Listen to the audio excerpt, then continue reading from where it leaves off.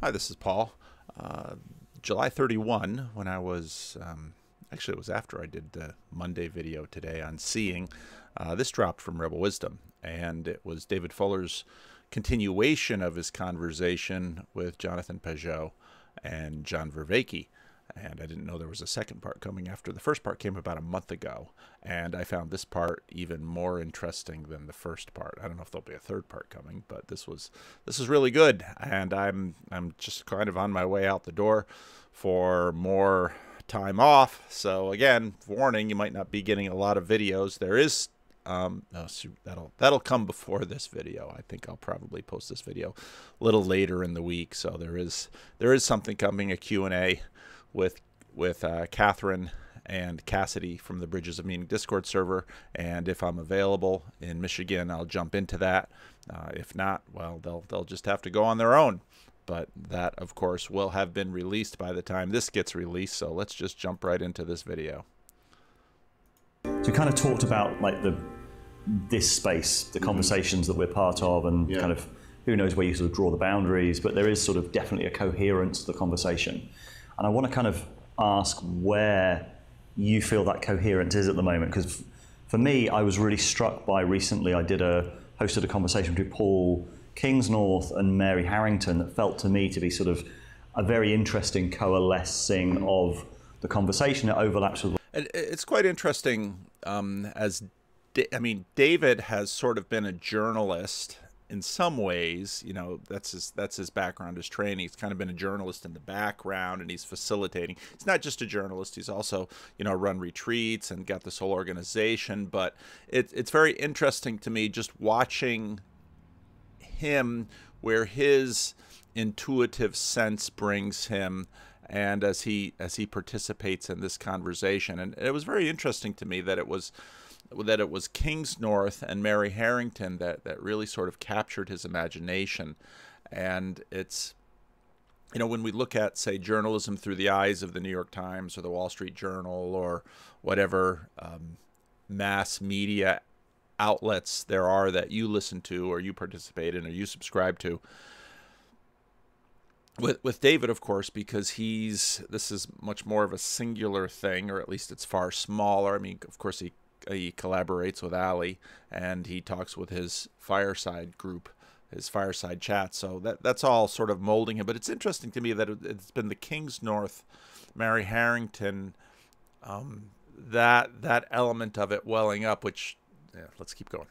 A lot of the conversations that you've had, Paul Vanderklay's been talking about, and they were really talking about, if I could summarize their conversation, it was sort of looking at, I call it the war on reality. And was this sort of sense that there is a war on all limitation. Mary called it a sort of...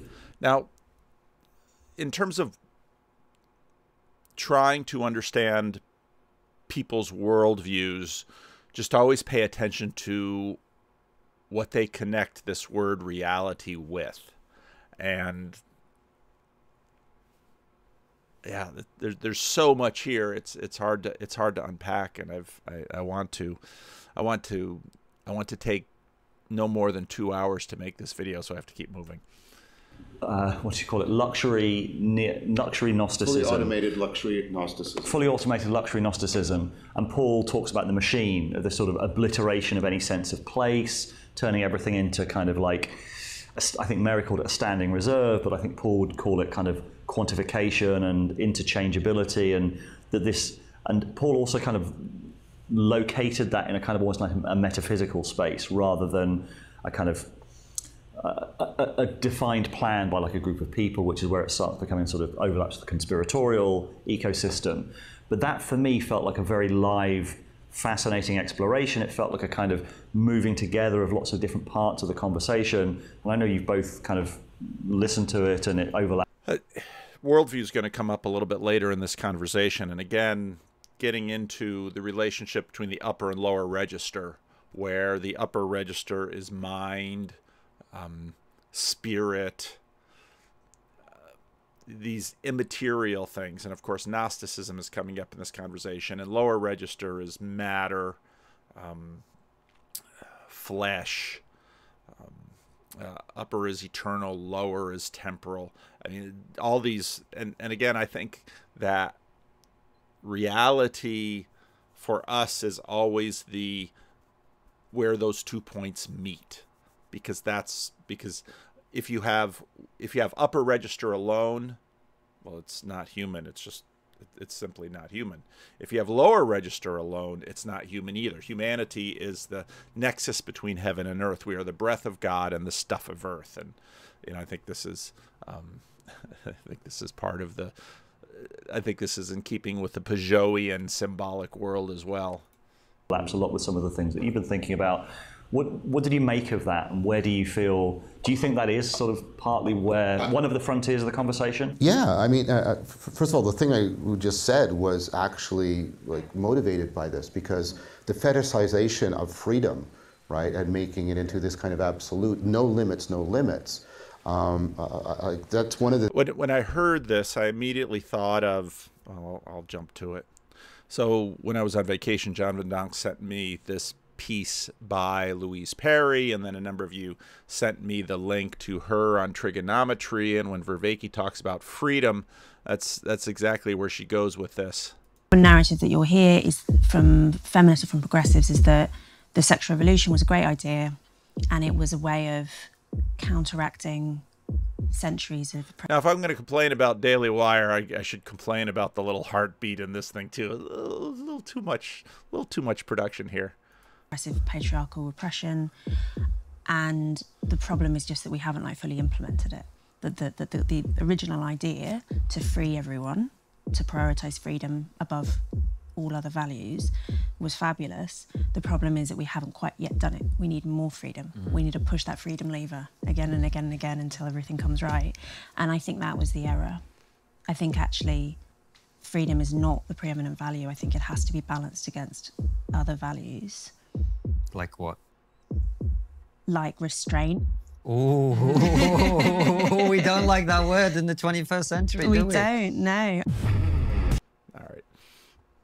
The things that both Mary and Paul are putting their fingers on, and then the other, and Jonathan and I have had two discussions around this, the discovery of the collective intelligence of distributed cognition and how it has a life of its own, and that we don't have a good way of talking about this or thinking about this. These are the two themes. I have a lot of criticisms about what both of them said in specifics, but let's go to the Gnosticism, right? Like almost like a corrosive acid. We're going to carry out. We're going to fulfill the project of the Enlightenment through absolute liberation, and what that means is that all limitations, our physical limitations in our body, right? We're going to, maybe Kurzweil, we're going to do the transhumanism thing, the rapture of the nerds, or right, we're going to do right. The rapture of the nerds. I love it. I'm just going to modify my body, or I'll merge with my avatar, and there's all these pseudo transcendence that's everywhere, right?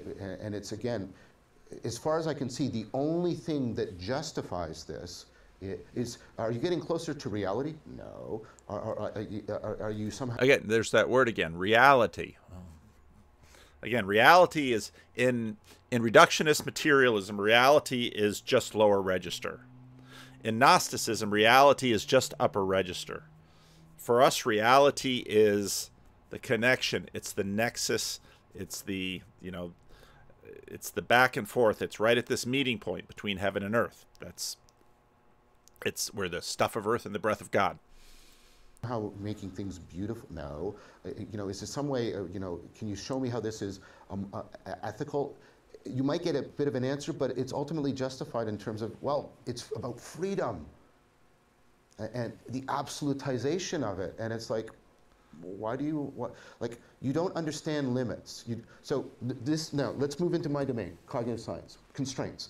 The problem with words is words can be marked or unmarked. Just quickly. So if I say to you how... And I've heard him mention this before, but I didn't really get it until his telling of it this time, this marked and unmarked. I would say perhaps words can be tagged, or they have a valence. They have a valence tag on them.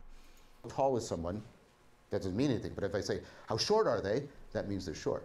The problem with the word constraint. And okay, so again, tall is a positive valence, a positive value, and short is a negative value. Now, why? We can get into archetypes and all of those kind of things, but a tall is closer to heaven, I suppose. Tall has a sense of authority. I've told the story before. When I was a college student, I'd work summers at a lumber yard, loading trucks, unloading trucks, helping customers, this kind of thing. And I was only a summer worker, and I worked amongst most of the other people that worked there all year long, so they knew more about the business than I did. But you know, I knew a few things. I worked there summer after summer, but invariably when someone would walk into the yard, there'd be 2 or 3 of us together, because I was the tallest of the individuals there, they would address me. And the other, I would just sort of laugh, because I had heard that in psychology class in college, that, you know, people sort of implicitly relate authority with height. And if you look at presidents since the television age, they're almost all over 6 foot.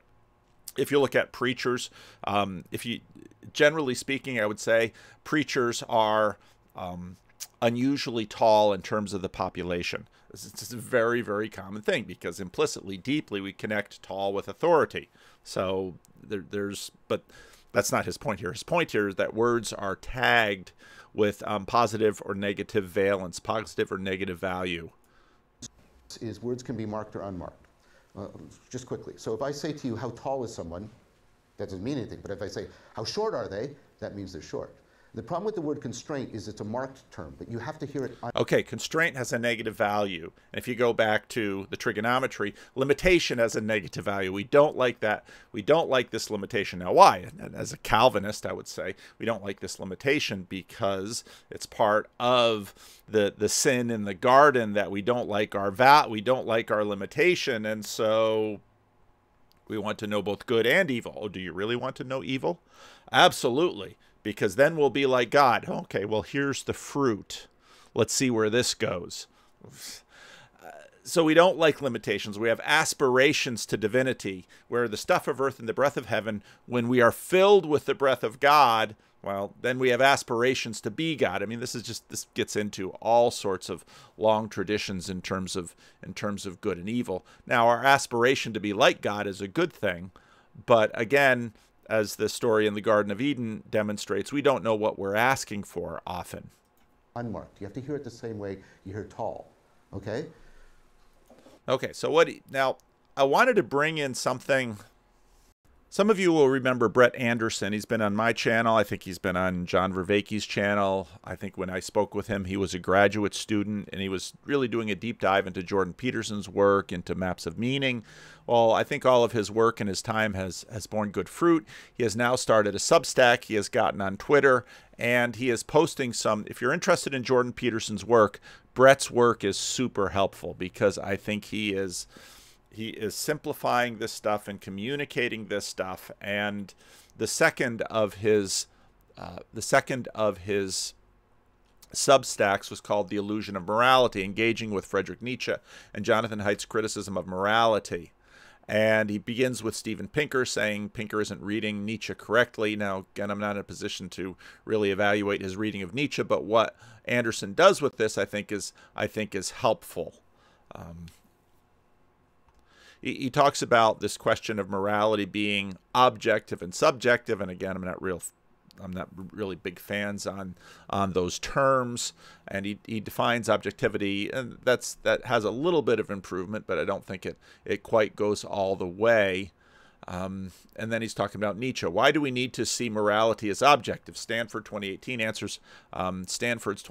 answer to this question is very similar to Nietzsche's answer. I will quote Stanford at length here. It seems eminently plausible to suppose that among creatures who go for a cognitively complex form of representation at all, the most fundamental division embodied in their experience will be between representations of how things stand in the world itself. It's like the cat is on the mat. That's objective, from which others cannot dissent without someone being wrong about something, and our subjective reaction to the states of the world, like pain or the desire for ice cream, that are intrinsically motivated, but carry no such demand for intersubjective agreement. This fundamental division was surely the background phenomenological and conceptual framework into which moral norms, demands, considerations, and commitments have been shoehorned by the conservative tinkering process of evolution. And this in turn explains why we find their curious hybrid characters so endlessly puzzling. Jonathan Haidt argues in his 2012 book, The Righteous Mind, morality works to bind people together. We cannot allow people to openly disagree about moral norms if they are to effectively serve this binding function. Stanford argues that if we want to discourage people from disagreeing about moral norms, we can't just see them as mere preferences. An effective strategy for discouraging disagreement is to treat moral norms as being essentially objective. We cannot disagree about whether the earth is flat without somebody being objectively wrong. Similarly, the pro-life, pro-choice advocates act as if we cannot disagree about the morality of abortion without someone being objectively wrong. As Nietzsche points out, cultures have a variety of strategies for making their moral values seem objective. For example, moral values can be made to seem objective by construing them as being woven into the fabric of reality, for example, karma, as being revealed to us by transcendent God, Christianity or Islam, or being deduced from reason, for example, Kant's categorical imperatives or Bentham's utilitarianism.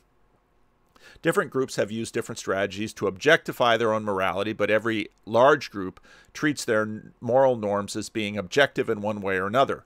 Smaller pre-agricultural groups don't necessarily do this, but that's a story for another time. Now again, Nietzsche is coming at this from a modern skeptical perspective, and that's important in terms of reading this, and of course it's sort of a division between, let's say, someone who is deeply embedded in a Christian worldview where there are ways in which morality, and I actually had a lot of thoughts that I don't have time to go into in terms of God number one and God number two, the relationship between God number one and let's say ideas about karma, sowing and reaping, sort of karmic consequence. If you carefully follow my sermons, and especially the Sunday school class, which is paused for the summer, and I've been doing a lot of developing about this God number one, God number two, law number one, law number two, and all of these kinds of things, but I don't have time to go into that so much in this video. Jonathan Haidt describes morality as a matrix. Just like the Matrix movies, the illusion of objective morality blinds people from seeing the truth. What is the truth that morality blinds us from seeing? The truth is that other people see their morality in just the same way you see your own, as indisputable, righteous, and true, even when their morality isn't compatible with yours. Moral matrices bind people together and blind them to the coherence, even the existence of other matrices. Now, this is an interesting point because, on one hand, people theoretically get it, but emotionally they struggle with it. A lot of people do, and that fuels ongoing culture wars, debates within churches, disagreements between individuals. And the point he's making is that people are not being duplicitous. They might be wrong. They might even be deceived, but they're not being duplicitous. And when they assert their moral vision, they have a moral vision, and certain moral visions exclude fully being able to inhabit other moral visions. It's sort of like I'm in my office right now at the church, so I'm not at home. There's an exclusive, there's a constraint here, okay? And we're going to get more into the constraints as they go further into this conversation. Gosh, am I going to be able to get through this whole video? I don't know. I'm just going to have to talk faster. The strategies we use to construe our morality as objective end up blinding us from recognizing the coherence, okay, of alternative moral frameworks. For example, if our transcendent God gave us a set of moral propositions to adhere to, then your incompatible moral propositions handed to you by your God must be false, and the heathen God who handed them over to you must be false as well. Basically, however we go about construing our morality as objectively true, it necessarily rules out the possibility that other moralities can be true. Now, this is in some ways sort of a sophisticated way of just talking about belief. If I believe that I am wearing this plaid cotton shirt that I wear a lot, you see it on the videos a lot, I bought it at Costco. You know, I'm the kind of guy who buys his clothes at Costco. That's just who I am. There's a constraint. There's a reality. That's just what this cotton shirt is. This isn't a silk shirt. This isn't a sweater. This isn't a pair of overalls. This is a cotton shirt bought at Costco for a reasonable shirt at a reasonable price, washes easily. Gonna wear it on the plane tonight. Bam. There it is. It just is. It's the cat on the mat. It's that kind of objective-ish thing. Morality has to have that quality in order for it to function. And in order for us to live in a world, we need... Now, John Vervaeke is going to say something really critical about morality a little bit later in this video, but we need to have a moral system. Without a moral system, we don't know how to act, and we have to act, and so we need a moral system. Even if it's not explicit, we still have one. Moral objectivity is the lie that Nietzsche wants to expose. Moral norms are not woven into the fabric of reality, he asserts. They are not imposed to us by a transcendent God. They cannot be deduced via reason. They are not objective in the way people generally think they are. In fact, systems of morality are products of cultural evolutionary process that take place over thousands of years. I think that's a little bit too upper register. I don't think, I would disagree with that generally, but the point is a very important one. In fact, systems of morality are products of cultural evolutionary process that take place over thousands of years. This does give evolved moral systems some authority for the reason that all long-lasting traditions have some authority. I have to save, and he's going to pivot into more of Jordan Peterson's work. I have to save full discussion of evolutionary cultural origins of morality for another time. However, why was Nietzsche so concerned about exposing the lie of objective morality? In large part, it's for the same reason that Jonathan Haidt is concerned with exposing it. Nietzsche is primarily concerned with uncovering the truth, whatever that truth may be, and he sees, as Jonathan Haidt has seen, that this kind of morality is antithetical to the honest pursuit of truth. Okay, now there's an interesting conflict in there, because one has to ask whether there can be truth if there is no, and again, I don't like the word objective, but there is no firm grounding to morality. I'll say it that way. That morality isn't something that we can just bend. Well, we can bend it, but there are consequences for it. And this gets into the idea, again, of constraints, where they are going in this talk.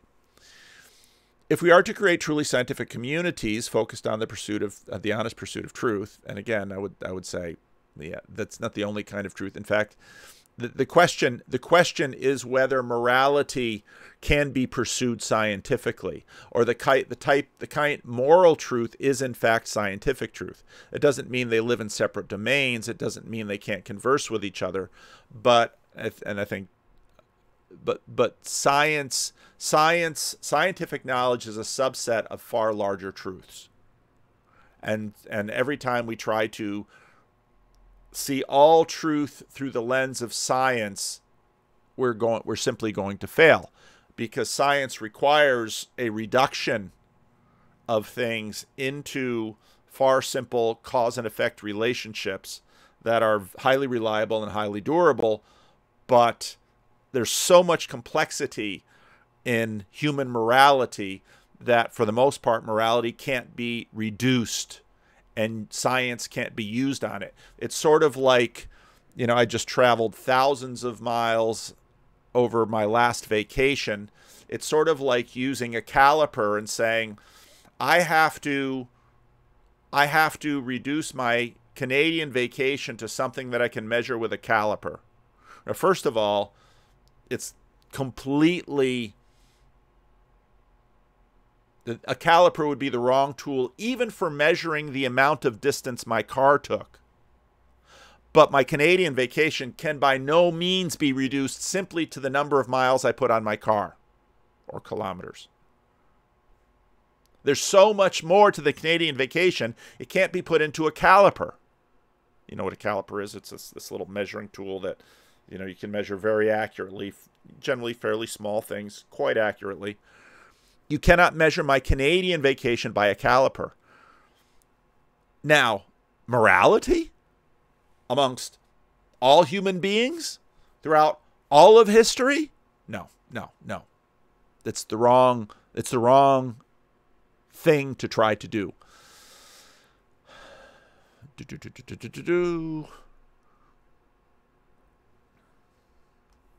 How can we understand morality as a process without rendering it impotent? This is a big problem, and one for which I don't think Nietzsche has an adequate solution. The problem is that we, for example, those who have experienced moral nihilism, have discovered the shabby, non-objective origins of our moral values, and this makes the world seem meaningless. Now, I want to talk a little bit about meaning and constraint, because there's a deep connection between meaning and constraint. Why does Jordan Peterson have you dragging that heavy cross uphill? Where are the constraints? The constraints are on the weight of the cross. It's the splintery quality of the cross and the uphillness of the cross. Almost all of human meaning comes through constraint.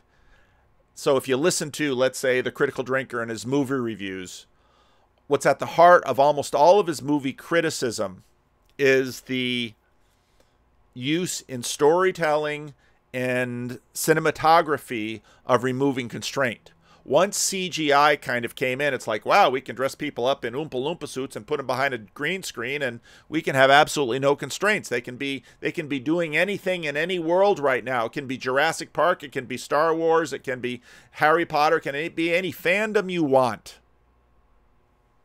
Just have to put him in an Oompa Loompa suit with those little bubbles and a green screen, and boom, and you can have the same action be someone fighting in Lord of the Rings and someone fighting in Star Wars and someone fighting in Harry Potter.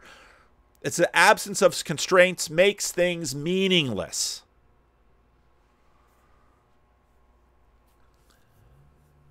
This is the problem that Susan Wolf discussed in her great book, Meaning in Life. She argues that we experience meaning in life when we are subjectively attracted to something that is objectively attractive. Back to those words. The problem of modernity is that us modern people have a hard time seeing anything as being objectively attractive. And I think there's a connection there between that attraction and the morality, because we see morality to a degree. I don't want to reduce it to instrumentality, but we do see morality as instrumentality in order to pursue an end. And that end is everything, meaning that end is God. But Nietzsche regarded this period of nihilism and meaninglessness as only a transitional stage to be eventually replaced by a new worldview that re-enchants the world without needing to involve the lie of objective morality. And, this seems to be a failure at this point. The supreme value in which the serviceman should live, especially when they are very hard on him and exacting a high price, these social values have erected over man to strengthen their voice, as if they were commands of God, as reality, as a true world, as a hope and a future world. There's your telos. Now that was the shabby origin of these values is becoming clear. The universe seems to have lost value, seems meaningless, but that is only a transitional stage. Nietzsche, Will to Power. It is my opinion that Jordan Peterson put forward a viable solution to this problem in his first book, Maps of Meaning. He conceptualized morality as a process without rendering it impotent, while simultaneously re-enchanting the world in a scientifically coherent way. Peterson's project is not complete, however, which is why the book I am currently and slowly writing, in a large part, is an extension of his thesis of Maps of Meaning. But Maps of Meaning made a great deal of progress on this difficult problem.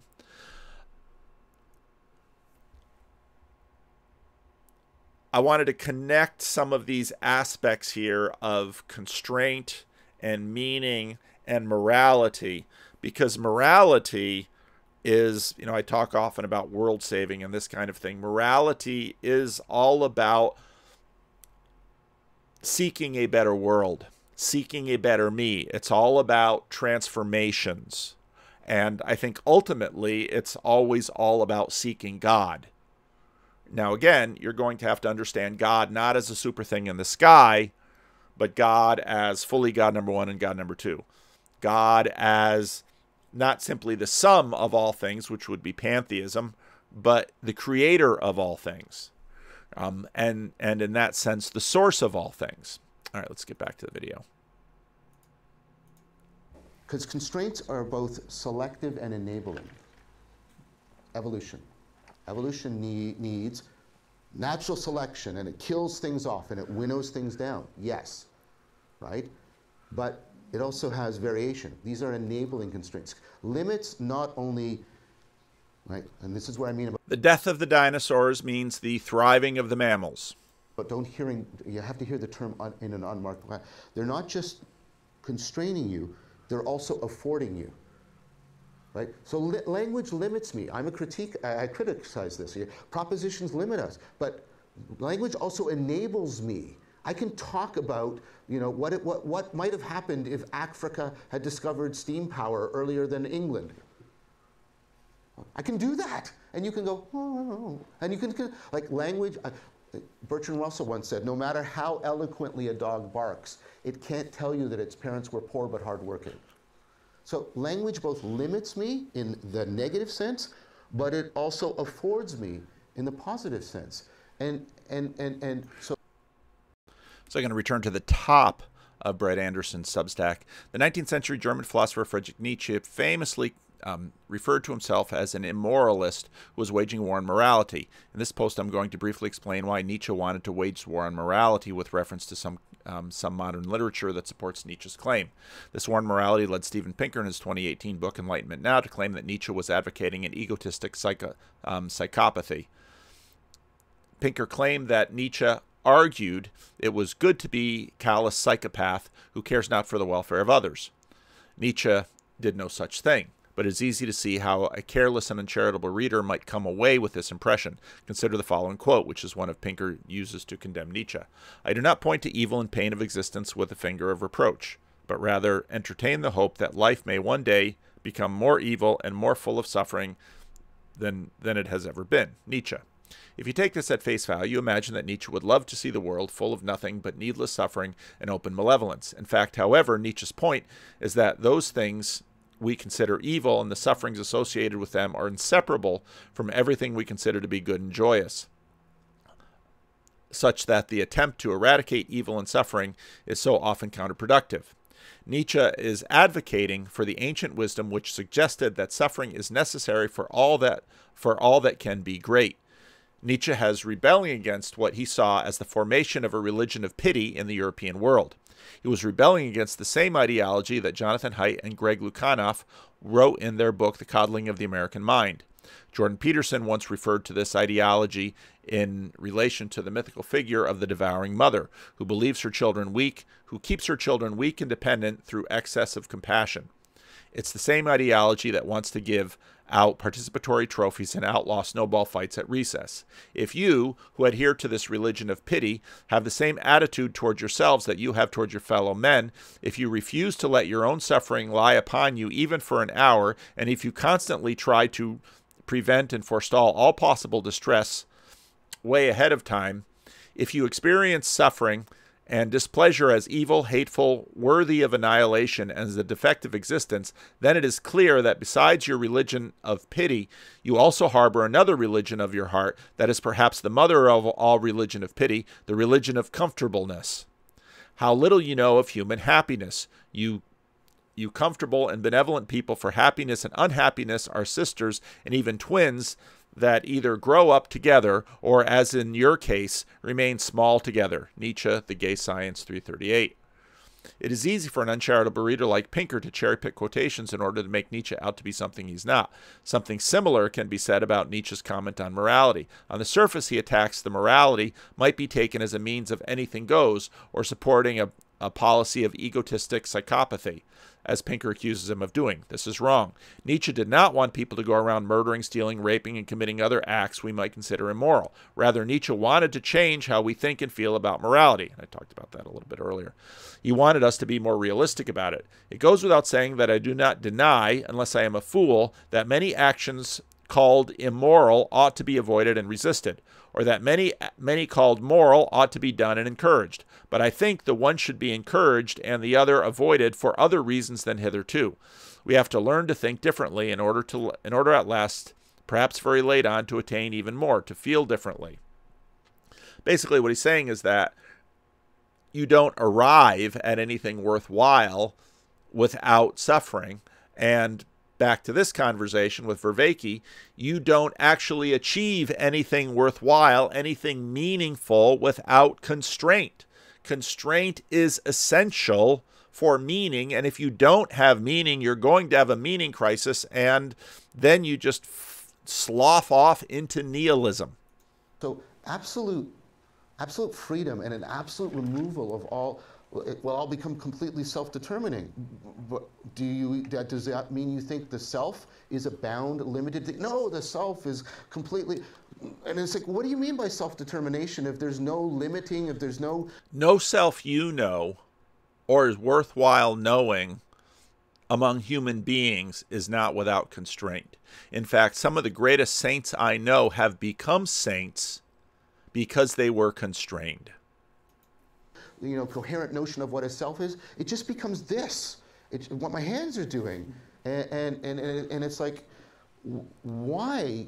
You need to give me an overwhelmingly convincing argument why I should care about that at all. And so for me, they're putting their finger on the fact that, right, we have, for me, I mean, at one point we should talk about what was good about Gnosticism. Gnosticism is trying to address when people feel sort of existentially trapped, existentially ignorant, inertia, right? There's a reason why we have Gnosis. There's a reason why that term was in the ancient literature.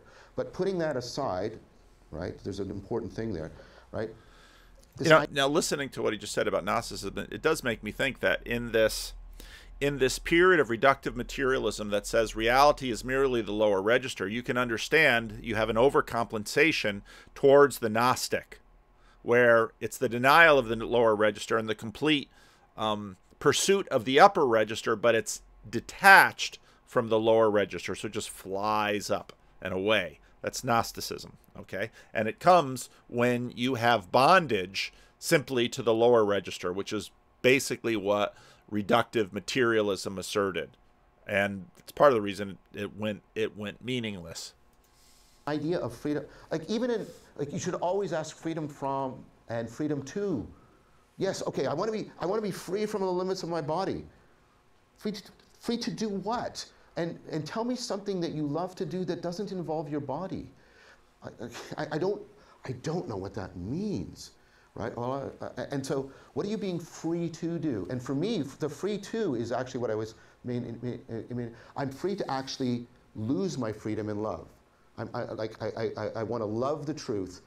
Frankfurt calls it a voluntary necessity. I want to love the truth. I want to love what's good. I want to love what's beautiful. And finally, just on this, I want to get free from like your body. This is part of the guts of relevance realization. Your body is not Cartesian clay, right? Your body is an autopoietic. It's a self-making system, and because it is making itself, it is constantly taking care of itself, and therefore it's constantly caring about itself. And that's why you can care about this information rather than that information, rather than a computer.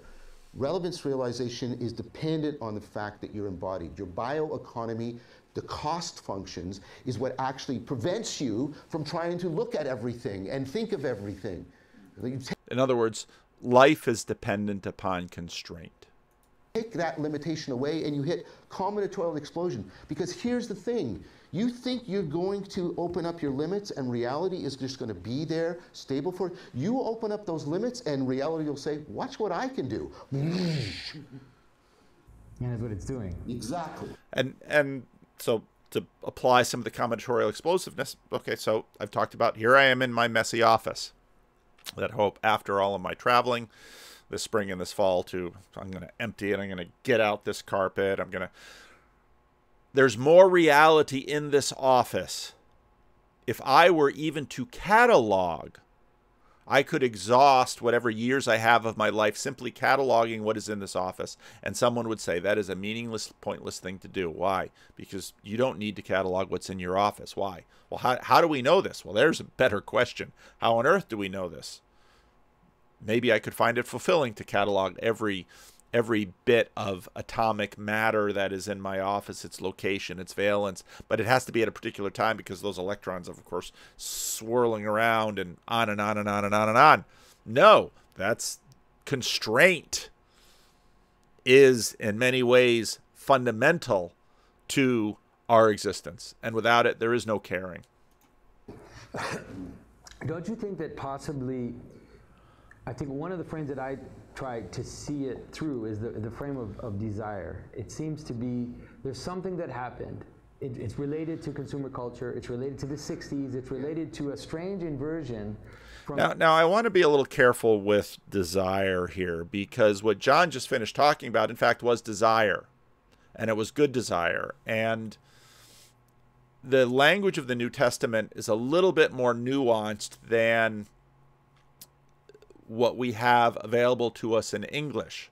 Because in Greek you have thumia, which is just sort of generic desire. And the New Testament, when Paul uses desire in the way that Jonathan's using it right now, tends to use epithumia.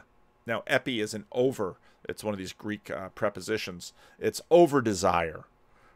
It's the desire of control. An epithumia with respect to my relationship with my messy office would be to spend the rest of my lifelong days ignoring my family, ignoring my church, ignoring all of the responsibilities, ignoring all the pleasures available to me, would be an epithumia to catalog the to make a thoroughgoing atomic map of my messy office.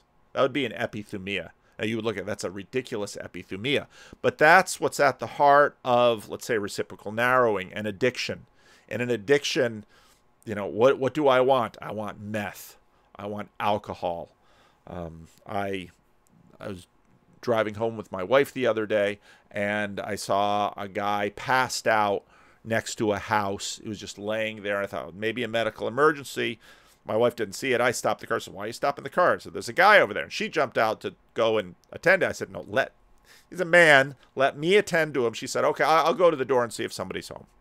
And so I go to the guy, and I shake him, and he kind of wakes up. And then I see that there's a couple of beer cans strewn around him, and he looks at me first like, what are you doing? What are you doing here?" And I said, "Are you okay?"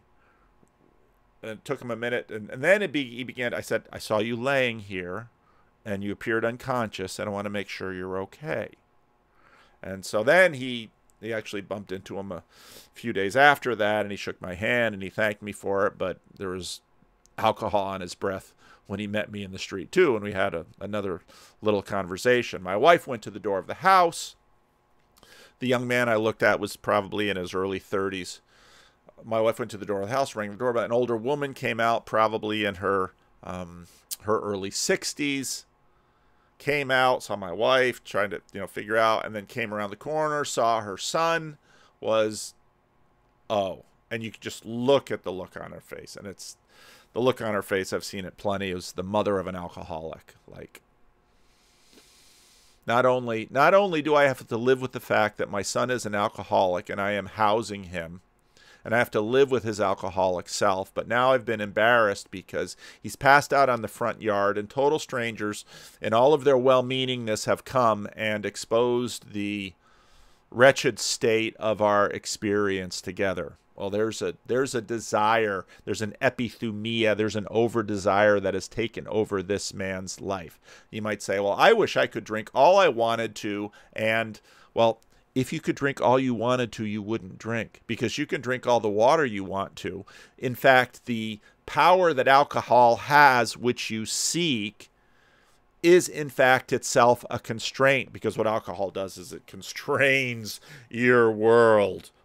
Drugs are either uppers or downers. Alcohol is a downer, so you constrain your world and you numb your world, and pain that's inside or pain that's outside, it numbs you. So you drink alcohol because of its constraint. I wish I could just drink and drink and drink and there'd be no constraint. Well, why don't you drink water? Well, water doesn't do the same thing to me. There it is. From virtue into desire. Mm-hmm. So virtue into value. Sorry. So we replaced talking about what people's virtues are with what they value. Right. Yes, in that sense. Yes. In that sense of what they think has value to them, let's say, at least personally. And then, so I think that there's something related to that. And then what happens, and we know it from every tradition in the entire world, is that if you turn your eye, so it's like there's nothing wrong with desire, but it's like if you turn your eye towards desire, then it explodes. It's like... And again, I'd want to nuance that a little bit. There's like you said, there's nothing wrong with desire. That's thumia. We are made to desire. And in fact, we're made to desire everything. Augustine, of course, says, nothing can satisfy one who would not be satisfied with God. We are made to desire everything, but we have to put our desires in order. And then, in fact, you can enjoy all of the lower desires because they don't become governing desires. They don't become epithumias.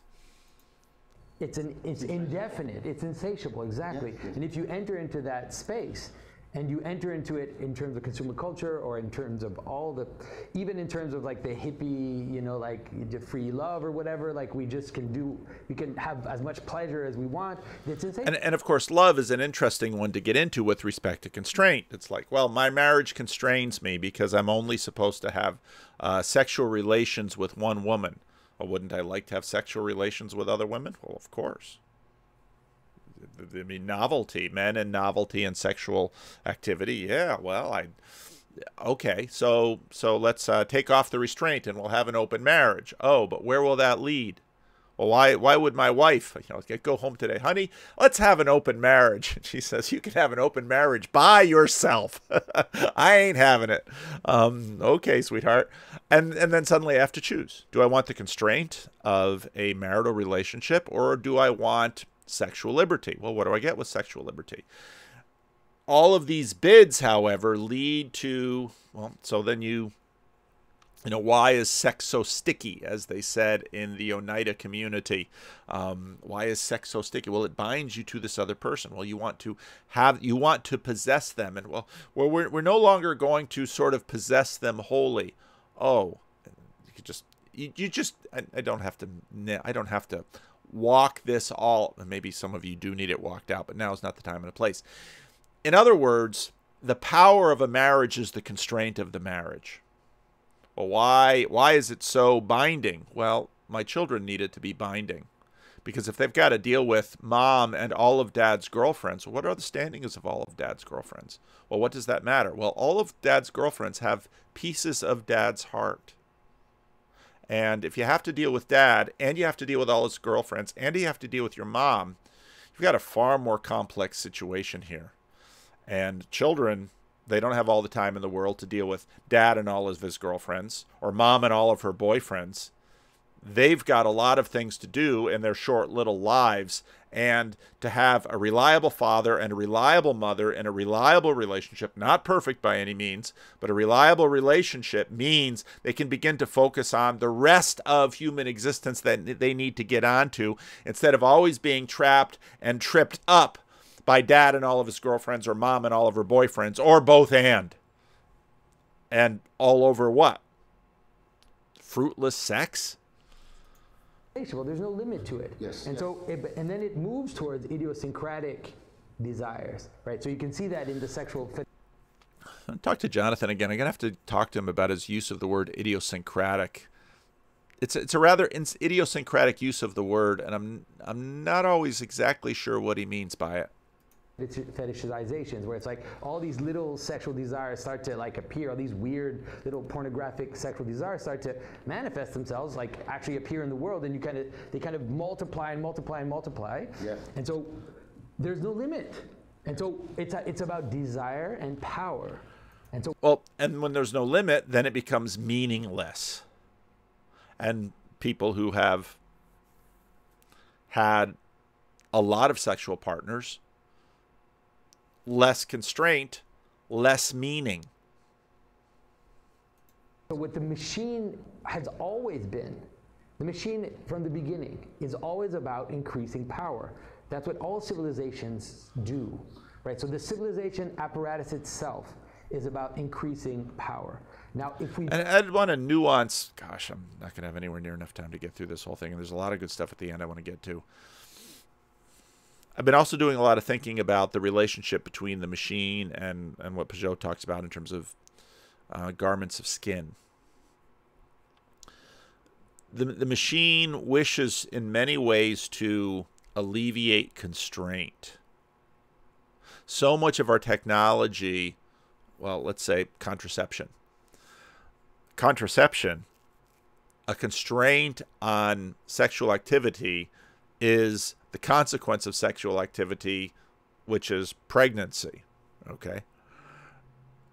Alleviate the constraint. Alleviate the constraint of the distance between here and the Canadian Rockies. Well, I've done that with a car. Alleviate the constraint between here and the Midwest or the East Coast, which I will certainly do tonight with an airplane.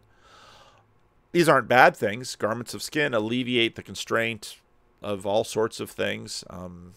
Cold, weather, bite, arrows, stones, vulnerability, nakedness. I mean, all of these technologies do this, but they always come at a cost. And, well, the continued pursuit of technology tries to continue to reduce the cost. So the cost of the automobile is the tinkering with, Jordan Peterson has this great speech about it, tinkers with the chemistry of the atmosphere, it tinkers with the shape of the city, it tinkers with animals, it tinkers with the creation of roads, and then I mean, the automobile is this enormously complex thing that changes the world in order for me to be able to visit the Canadian Rockies. The airplane is this thing that changes the world in order for me to visit my family in the Midwest and the East Coast.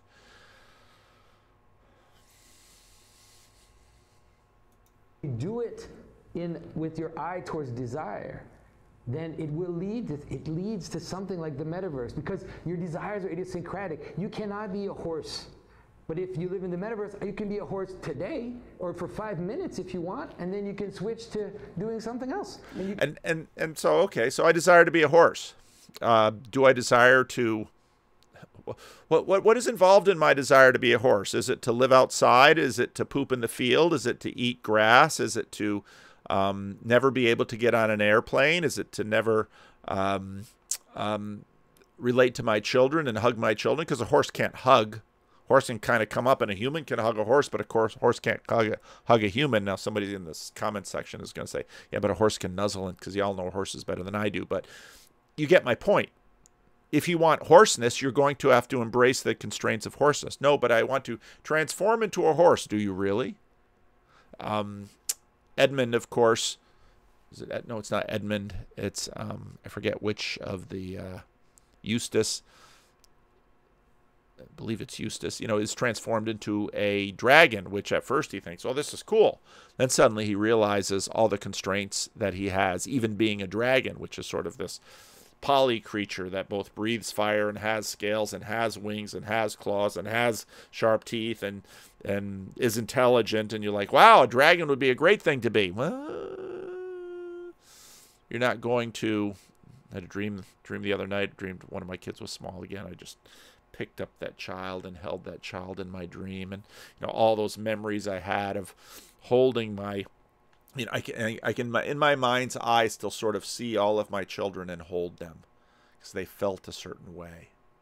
A dragon can't hold a child like I held my children. So, but again, these are all these constraints, and the joy of them. And okay, in a virtual world, well, now I'm a dragon. Now you're not really a horse. This gets into the whole transgender thing. Whoop, I'm a woman. You're not really a woman. You haven't lived with the constraints of womanhood your whole life. And so you really don't qualify as a woman. Well, I'm a man. You're not really a man. You haven't lived with the constraints and the challenges of being a man. Now, are you something else? Well, probably. But these are this is what we're talking about.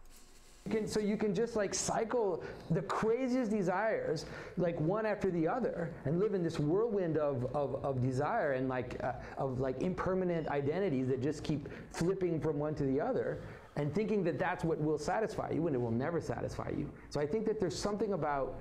Where are they meeting? It's an interesting place where they're meeting. This kind of Gnosticism, which has to do with that. It's actually like the. Let's say. Well, again, the virtuality is like Gnosticism in that it's devoid from the material and it's just kind of floating up there. Even the end of the very idea of technology itself. Technology as the notion of increasing of power to do things. And the removal of constraints and limitations.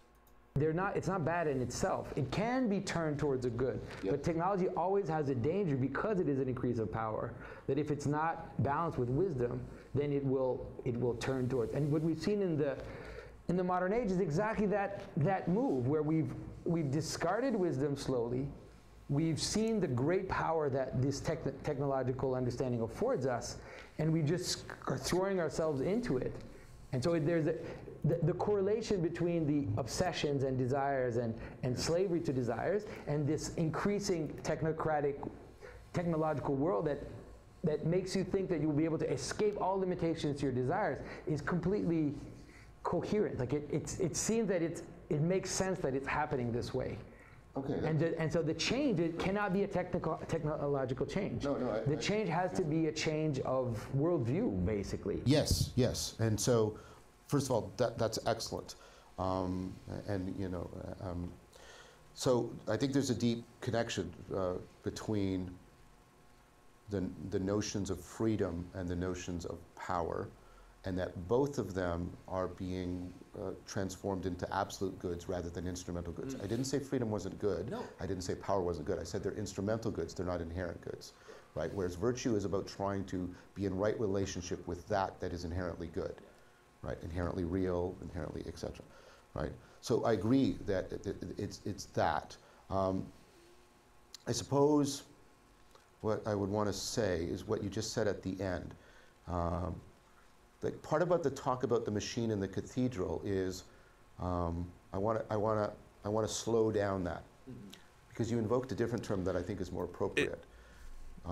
It's very helpful. Now, I haven't rewatched the old one. I don't know where the machine in the cathedral comes in. I think is that a pairing in his? Was that in the conversation? I'm not sure. But again, it's important to remember that cathedrals were at the bleeding edge of technology for their day too. So again, let's not make technology evil. A cathedral is an enormous implementation of technology in many, many different levels. Architectural technology, glass making, all the things that go into making a cathedral. So it's helpful to keep that in mind. Is worldview. And I think worldviews are absolutely... It is amazing to me how, of course, worldview, this was a word that I don't know who started talking about it. I don't know if it comes out of the Reformed tradition or not.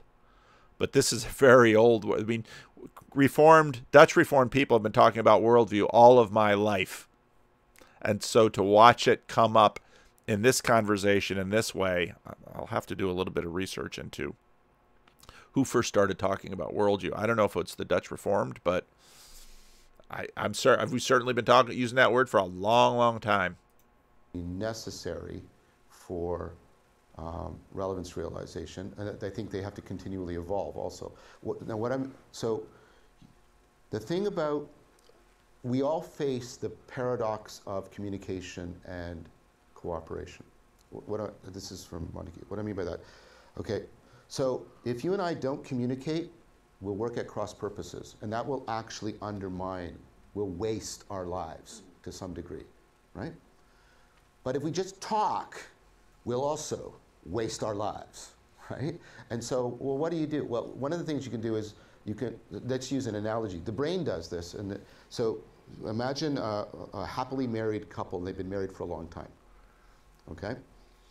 And they almost have telepathy, right? And so, now why is that? Because the husband, just for ease, it's ease of conversation, I'll presume they're heterosexual couple. And the husband has internalized a model of his wife and given it considerable space in his psyche, and so he can consult that model when he's not with her, and she can consult her model because she's internalized him, and they can both act in a coordinated fashion without having to spend that much time talking to each other, right? Now the thing is, we can't, and this is what we do with friendships, but we can't do that with sort of, so what we do, and this is me. We can't do that with everything. Idea is we create, think about a baseball team, right? This is Mead's example. What I do is I internalize not you or you. I'll do that a little bit, but I'll internalize the generalized other. What anybody else on the team would do. That's called the generalized other. And then I can consult that model, and then I can play well with a whole bunch of people. And then you take that up a notch. What a worldview is, it's a generalized agent, what any agent is in our group, and this is the arena for our group, so that we can coordinate without you and I and all having to talk directly to each other in depth. That's irreplaceable. You can't. I'm going to dispense with worldviews. Do you understand? Yeah, yeah. Right. And you have to. So, but notice if the couple never talk, it's a disaster. And if they talk too much, that means something's probably going wrong.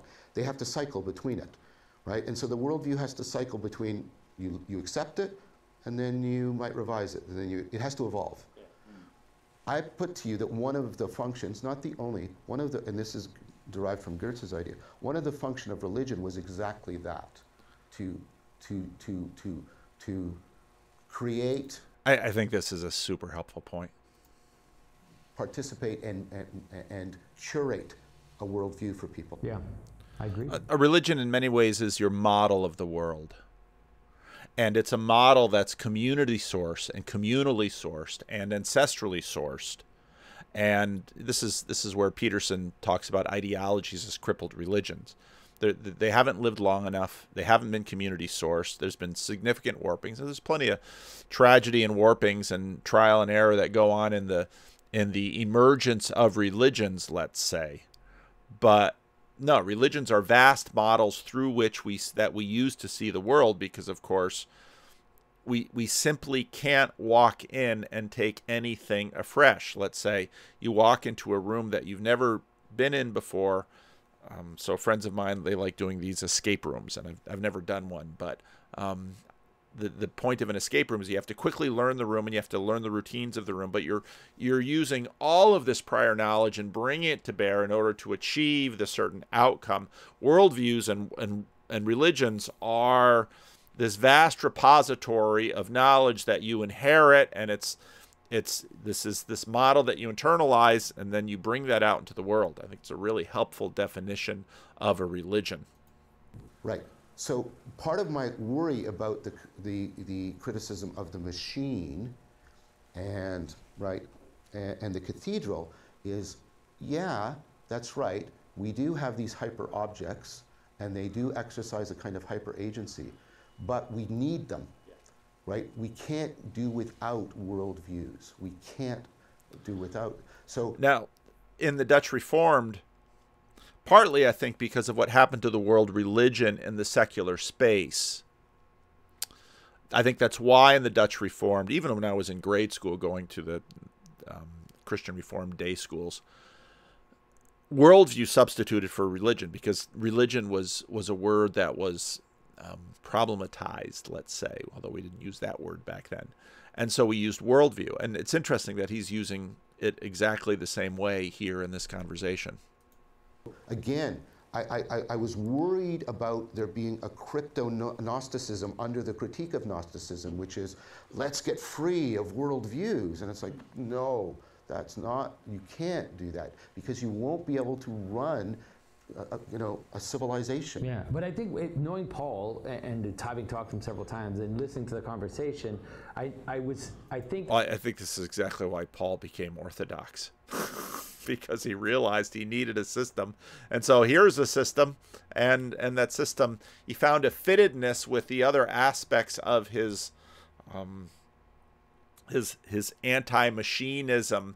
He found a fittedness in orthodoxy, which again makes perfect sense given sort of where orthodoxy lies on the mappings of Christian traditions. That what he's saying is that there's something about, you know him better than I do, so he says there's something about, let's say, what you could call something like the traditional worldviews, which have this organic embedded structure of relationships and hierarchies that are. Traditional religions are very well worked through, mapped, battle-tested worldviews. It doesn't mean they're perfect, but it means that they are probably far and ahead beyond so much of the other. Now, there's the Brett Weinstein critique lurking in the background that says, yeah, but are they updated? And this is a Protestant talking here, and it's like, yeah, updating's important. You know, they develop forever, and they're just kind of that's what they are. That's how they work, and that this has ritualization. There's things we celebrate. You know, all of these things are part of it, and that this has been replaced, or there's been a move to replace it by what he calls the machine, and this machine is like a parody, right, of these more organic integrated systems. All right, the machines are in some ways that way analogous to what Peterson says as ideologies. They're crippled religions. And it has to have some aspect of it, or else they couldn't exist, right? Exactly. So it's taking some aspects of how identity functions, and it's radicalizing in some ways. And you can see it, because one of the things that they talk about is freedom. It's hilarious, because I totally agree with them. But we also have to remember that the freedom that they talk about, this reducing of all constraints on reality, has to exist in exact balance with the most control that you've ever experienced in your entire life.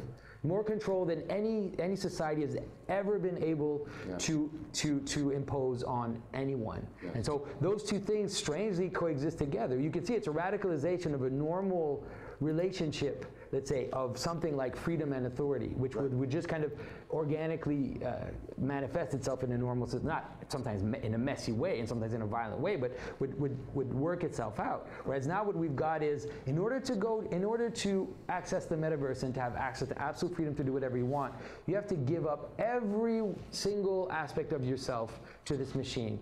You have to be completely submitted to it. You have to see, everything about you is going to be owned by this thing, and there's no way out of it. And so it's like, it's 1984 and Brave New World at the same time. Like, who thought that this was possible? But it seems like that's what we're kind of seeing on the horizon, where it's like, it's absolute control, but one that is balanced. Well, it's interesting that it's both, because of course, both of those visions grew out.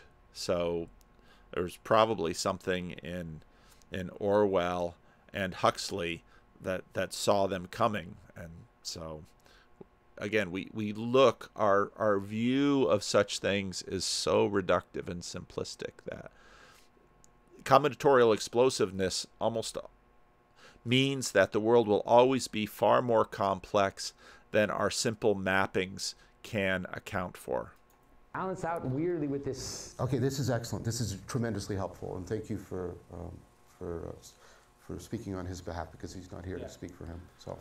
So there's now an issue of almost finesse or virtuosity or nuance, because you can't be critical of the self-organizing, having a life of its own aspect of this thing, because that's how it functions, right?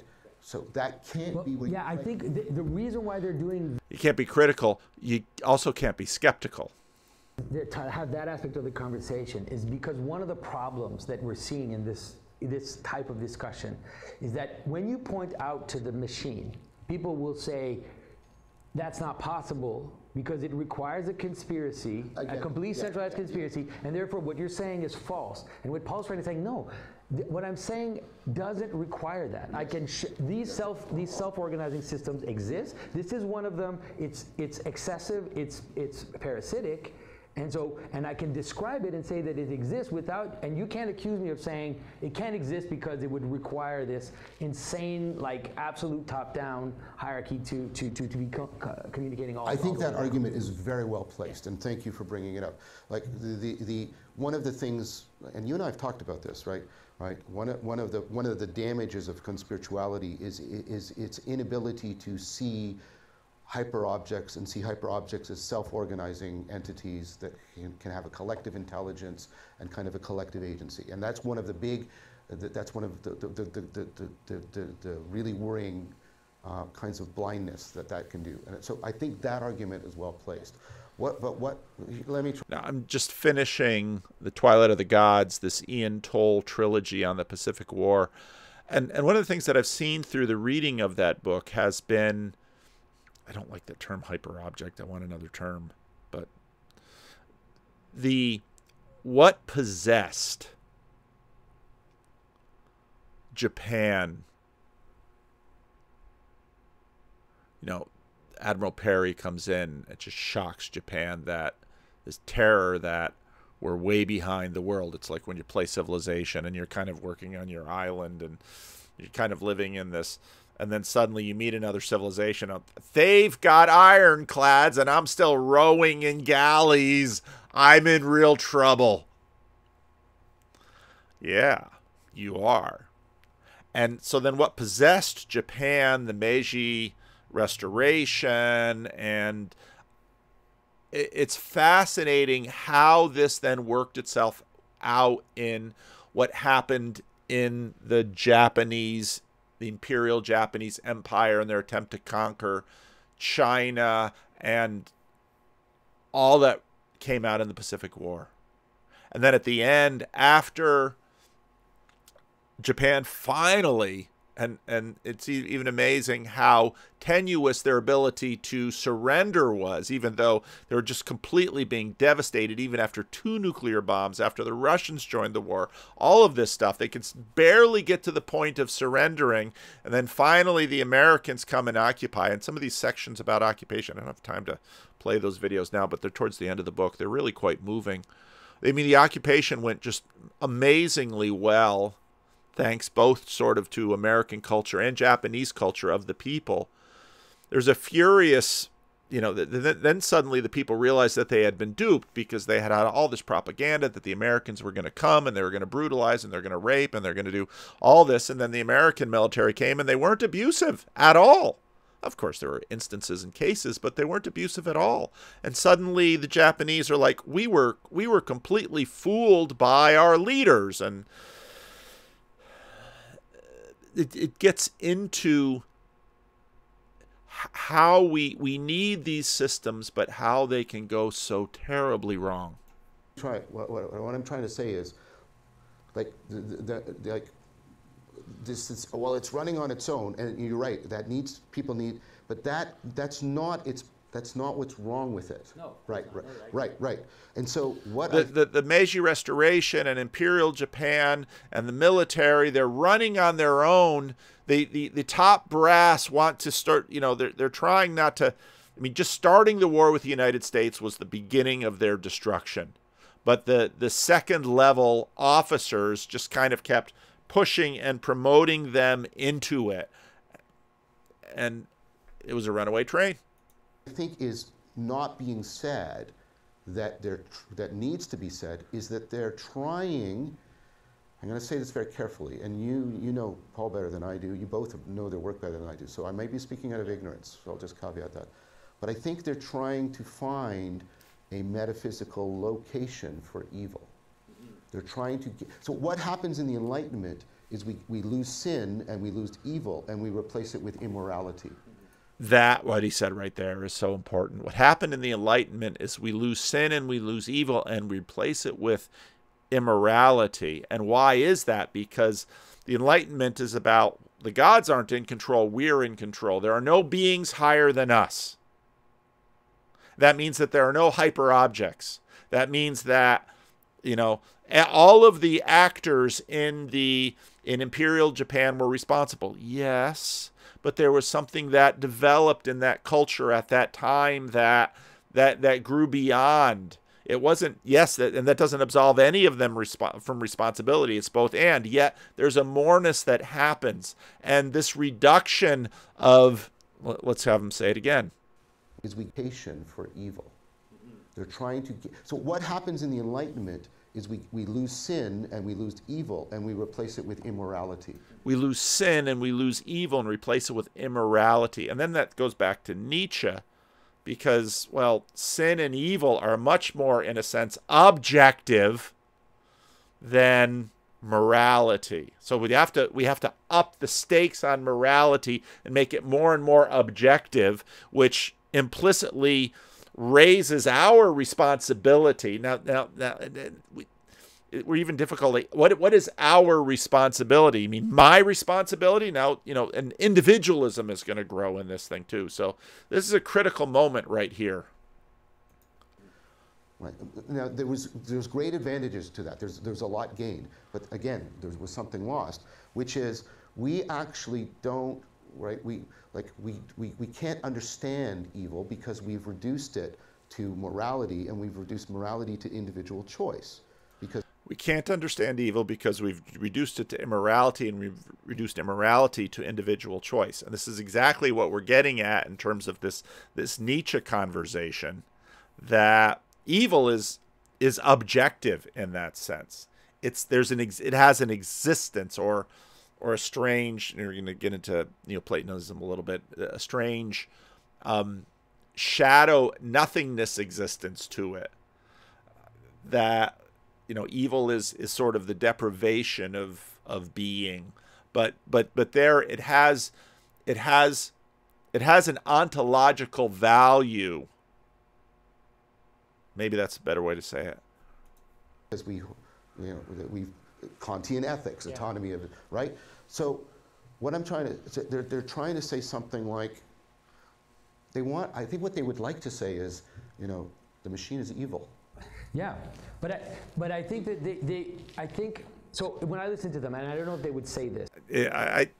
I think they would say evil is using the machine. And the machine has a quality of evil to it. And this gets into, I can recommend Neil Plantinga's Not the Way It's Supposed to Be, a breviary of sin. Sin is this very strange thing that is always sort of at our door. In Cain and Abel, sin is crouching at your door and it wishes to have you. But what I get from them, and this is maybe filtered through my own symbolic lens or whatever, is to say something like, what I see is the desire to instrumentalize all things towards desire. They won't say desire, they say freedom. But I prefer the desire part because I think it's closer to a whole historical development. Well, freedom is understood as freedom from restraint on desire. Exactly, there you go. Okay. And so what they're saying is you're trying to instrumentalize things in the name of this. And we want our freedom in order to pursue our desires and even to allow them to become over desires, epithumia. I think that's evil. That's a good definition of evil. Okay. Evil is instrumentalization of things towards my own self-desire. Okay, but this is the part that's missing from their work. Right. The conversation we're having right now, which is this needs to be a discussion about. It's not, there's no reason to sort of, because it's self-organizing. The difficulty you're going to have in this, of course, as Jonathan's about to point out in a few minutes, is that once you start talking about evil and sin in a secular frame, people are going to say, religion. Nope, nope, nope, nope, not going there. Doesn't belong in the public space. Or because it's distributed cognition, or because it's a hyper-object, or because it takes on a life of its own. It's what they basically want to say is that's evil. Yeah. And it's evil that's not the same as the immorality of individual choice and behavior. It's got a life of its own. Yeah. The ancient notion of evil was that it was something beyond immoral behavior. Yeah. It had a non-existence. You know what I mean when I'm doing it. It has a reality independent of human being. This is Augustine's he claims his great discovery, right? That there's something pulling him down that's not his choice, but it somehow infects his choice and makes him believe it's his choice, right? And then he tries with original sin, and we won't get into the theology. But the insight there is that we want to say, no, there's something beyond, there's something else that goes on beyond immoral. Like you can see Arendt wrestling this with when she... Something is at work within me. This is Paul in the book of Romans. Eichmann and the banality of evil. Like, why is this guy so banal? And Paul in Romans talking about, and of course Augustine will pick up on this, that the law which is something that is given for good, for the good of Israel, the covenant law given to Israel so that Israel can be a priest to the nations. Just preached about this last Sunday. Israel can be a priest to the nations, the law. And then Paul turns around and says, but this law, evil takes this law and does something with it and turns the law against me. He's making these banal individuals, they're immoral, but they're banal. How do we get the titanic evil of the Nazis from a bunch of people acting immorally? Like she's really, that's how I'm reading her. Do you see what I'm trying to do? No, I totally agree. But I think that I think that the narrative, if you look at people can't, I understand people don't understand the narrative, and they've been ruined by science fiction and movies where they see like demons with wings that are with swords and fighting. And so, but that's the whole demonology, that's what demonology is. Right? Demonology is to understand that evil is transpersonal. It has a kind of parasitic intelligence, yes. And that you can recognize it, you can name it, and you can see the pattern, and then you can notice when it embodies itself. And then you can see that from...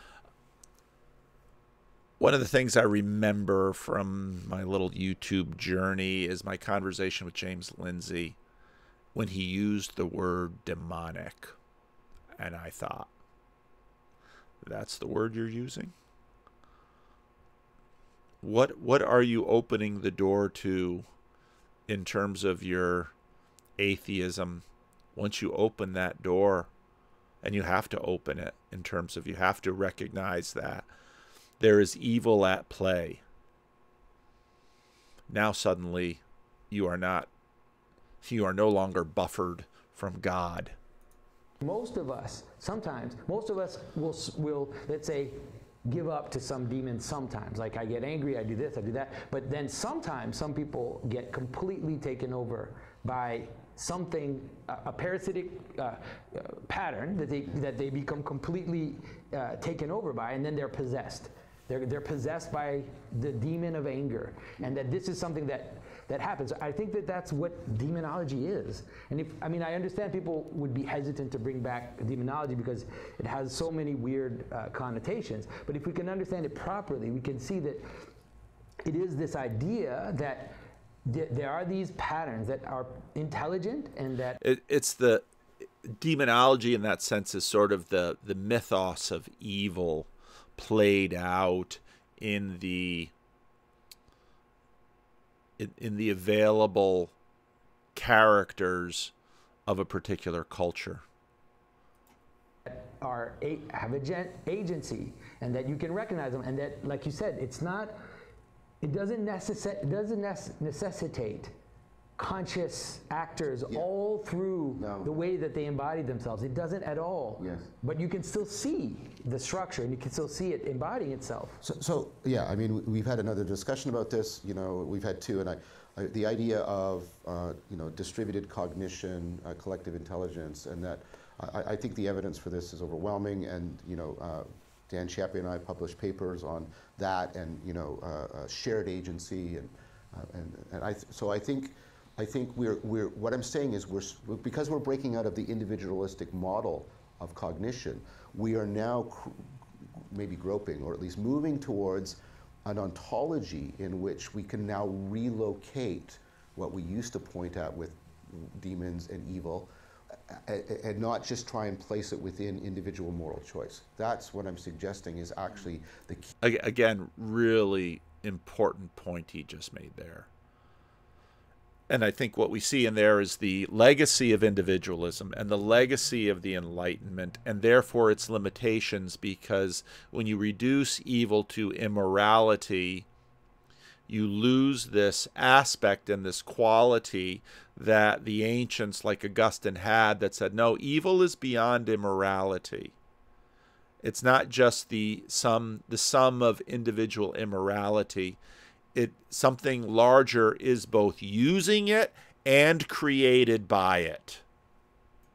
Key thing that is happening here, and I don't see them actually recognizing it. I think it's implicit in what they're doing, but I think this is actually the key thing that's happening. But I think I think they're fixating on the wrong thing. But it's funny because I think that someone, maybe I'm speaking for Paul, but I think that there's a fear. People are afraid to talk about these things. Because, like, look what I just said. I just said, I'll say it straight out. I said, there's a demon that is a watcher, that's watching over a pattern of reality, and that is what is maintaining it together and making its boots work in the world. And these people are possessed and are unwilling agents of a demon, and they're bringing about this system. And it's like, okay, really? And then everybody starts to look around and tries to get out of the room. Right. But the point. And again, I mean, I think this is analogous to cheap Christianity, that when someone says, okay, what you need is Jesus in your life. Now, that is what they need. But even Christians understand that, well, just maybe going down at the Billy Graham crusade or joining a church or doing something like that is insufficient. And we have a terrible time in sort of figuring out this insufficiency. And I think it's for that reason that we have all this, so I'm going to trigger some of you, all this Calvinist language about that all this stuff is the work of the Holy Spirit. Now, again, when we listen to that through a Cartesian filter, it gets very disconnected from us. Because the work of the Holy Spirit, if you understand God number one and God number two, and you understand the number one and number two-ness of it all, the work of the Holy Spirit means that, you know, all the way back to Augustine and Paul and Moses, these things have been coming to you.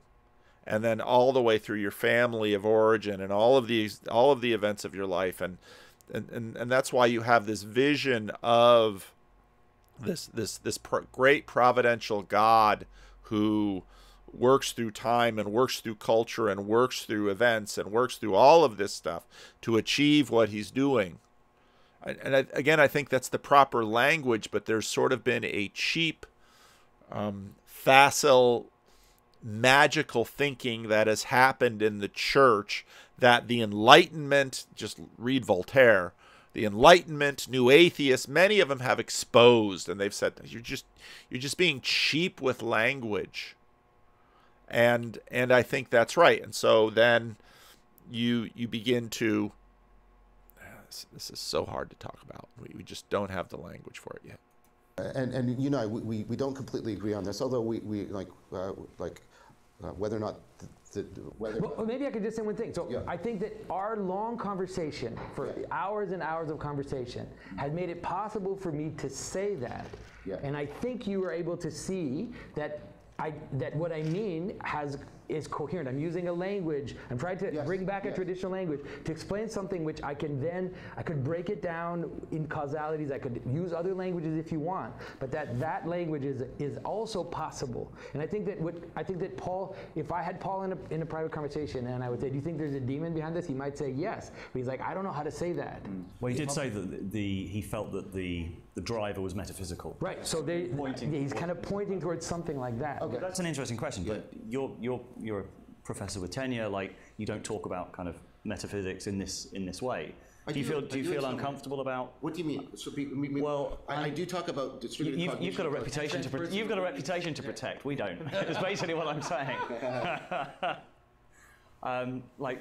And there we get into the question of institutions, which will come in quite a bit later. And then it's a question that David keeps pointing to, because David and Jonathan might have individual reputations to protect. They might have YouTuber reputations to protect. But John is a professor. The Christian Reformed Church right now, on CRC Voices, we're having a big conversation about confessionality and reputation, because what's been happening in terms of the Christian Reformed Church and the question of same-sex marriage, I mean, it's just suddenly this machinery that was felt to be archaic of confessionality suddenly is vivid all across the board, where it wasn't just 2 years ago. Jonathan's pointing at this, that there is a discomfort with this language, a discomfort with this, but you're pointing in that direction with the talk of kind of distributed cognition. There's other people like B.J. Campbell now talking about egregores, and it's sort of like overlapping with talk of the occult, with sort of areas that are not comfortably within academia, for example. I mean, that goes exactly to what John just said about evil becoming immorality. I published 3 papers on it, so at least some part of it's comfortable in academia and in important journals. So I think this idea of extended cognition, extended mind, distributed cognition, collective intelligence, hyper objects, hyper agents, I think this is all, like I said, I think it's giving... But you can't name them. And you can't... Once you start naming names historically, even though we do all the time politically, that's what's so... It's seemingly so duplicitous about the current conventional hegemony with respect to language around this. A metaphysics that is free from some of the history that Jonathan acknowledged, but he was also trying to put it aside. Like he's like you said, there's all these images, there's all this history, there's all these horror movies, there's all this other stuff that But I don't see it as a way to, right now, I don't see it as a way to cast it aside. What I see it as a way to recapture it in a manner that will not be silly and superstitious and ridiculous. That it will actually, that I think that this moment and your work affords the possibility of going back into a medieval grimoire, right, and saying, okay, we can now understand this in a better way that the horror movie doesn't understand. And that, so give me that caveat, and then my answer to you is, given that caveat, I'm happy to talk this way. But in addition to demons, I would talk about daemons, right? And I would talk about demoniums. These are all, there's a multiplicity of terms in Greek, and we've only picked up the one term. So Socrates has his demonium, his divine sign, right? Right, and there's the... But there's all... So it looks like we're going back, we're going from just thumia to epithumia and daimon and demonium, and he's right, because in language what happened was, through all the permutations of language and through the Middle Ages, we got to demons, and so we don't even read in that sense Augustine probably properly, but that goes back to this ongoing problem that we have, that again Brent Sockold pointed out in his book Transubstantiation, that so much of what we've done is not... Luther wasn't reading Aquinas right because the language changed, and as the language keeps changing, we lose each other through time. I've been thinking about this so much, and I've been trying to poke at it. There seems to be the positive aspect and the negative aspect of these principalities. And interestingly enough, like St. Gregory talks about the angels of the right hand and the angels of the left hand of God. And he says that the angels of the left hands are basically the demons, and they're unwittingly doing the transcendent work without them knowing what they're doing. But so there isn't a neutral category, and I'm like, there's got to be a neutral category. But in Islam, they have the notion of the jinn as an ambiguous category. And I think in Christianity, that's why, although officially in the, let's say in the theology, we only have this duality.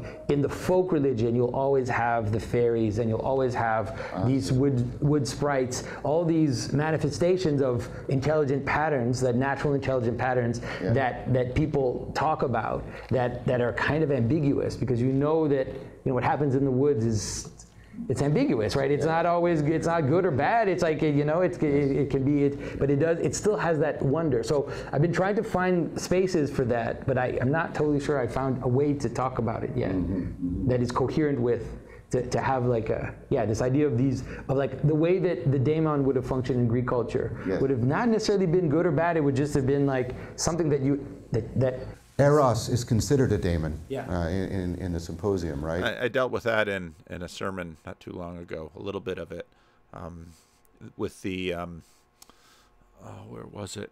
It was,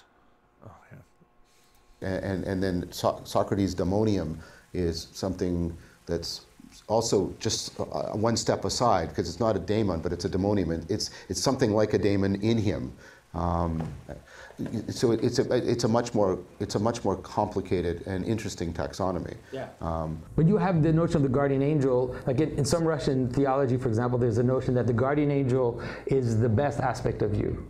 Right, it's like the aspect of you projected into heaven, you could say, and that's what your guardian angel is, and that's what's kind of. If you read, when you come to Saint Gregory of Nyssa and you read the life of Moses, you'll see he talks about the angel on the right shoulder and the demon on the left shoulder, and he puts those both into Aaron, and he says Aaron is both of those at the same time. You'll find it very interesting when you get there. Anyways, sorry, this is way off now. No, this is still on topic. There's one last thing I wanted to bring up, and I'll talk about Paul van der Klee, which ties a few of these things together and also pushes into something of personal interest, which is the future of Rebel Wisdom and kind of this sense that, well, wrapping up the project and moving on to other things. So Paul mentioned how this area of the internet is kind of dealing with the questions, what is the nature of the civilizational crises we're facing and what are the paths out? And he said part of the difficulty and the opportunity of the moment is that this little corner of the internet is what holds the heterodox community together as resistance against the hegemonic thesis institutions. But he says this makes the heterodox space to some degree always reactive, and that reactivity is antithetical to the sorts of institution building that's necessary for sustained human And I got that from Peugeot, so I wasn't surprised that Peugeot didn't agreed with it, because I got it from him. Formation and flourishing. And this overlaps, you tweeted out, I think in 2020, saying that the idea of like heterodox, rebel, dark was not a sort of sustainable platform for building new institutions or for whatever needs to come next, which is something intuitively that I've been finding and feeling with the narrative journey of Rebel Wisdom. Like it feels like it was the right thing to cover that insurgency. It was a necessary moment, sort of from 2016 onwards, and covering that whole narrative was the right thing to do. But for me, it feels like that story has been told, and that actually what's needed now is synthesis. What's needed now is actually a process of integration and not just a sort of rebellion or a heterodoxy. So yeah, I'd love to hear your thoughts on that. I agree. You might have not seen that tweet, but I said very early, I think, like maybe a few months after it started, I said, I do not identify with the intellectual dark web. Like, I just do not identify with that name. I remember when he said that. I don't want, there's something that to me that's not what I want. Like, I don't want to do that. I don't want to be just the guy poking at the system, because then you lose. You've already lost. But I think that there is, like, you're right, and where you are and what you want to do next, I think it's possible right now, because there was a need for some deconstruction. There was always a need to kind of break down the assumptions, and then once the assumptions are break down, you can't just keep doing that. You have to then plant a new seed. You have to rebuild it. In the parable of the sower, Christ talks about, right, the seed grows in the plowed earth. But you have to do it. Plowed earth means it's not already a path. It's not already anything else. You have to kind of break down some things, and then after that, we can kind of build out of it. And so I think, I wish the best. I hope that it's something you're able to find your line or your path to create something positive. Well, we're all doing it in our own way. It's not just. It's not going to be a. I guess the issue, on my tombstone, neither nostalgia nor utopia, is. We have to push him off that nostalgia word, because I know what he means by it, but the work of Clay Rutledge and who recently wrote, I don't remember, maybe it was Paul Anleitner. No, it wasn't Anleitner. Maybe it was Cal Zeldin. Wrote that basically nostalgia is trying to mine meaning from the past. Now, I think there's a way in which you can basically capture fool's gold from the past, but that activity is actually important. And again, I think Clay Rutledge, and one of my favorite second wave conversations of Jordan Peterson's was with Clay Rutledge, and I should probably have him on the channel and pay more attention to him. Right. I agree. We Paul and I had a recent video where we're talking about what we're facing right now, and the choices we're facing. He and I,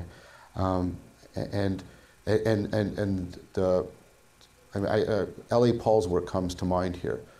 Like, if you could see what's going to happen in the transformation, you're not going through a real transformation. If you can infer your way through it, then you're not. You're just extrapolating. And again, I think another real gem in this conversation is right there. If you can see your way through the transformations, and again, I find this in Calvinist theology.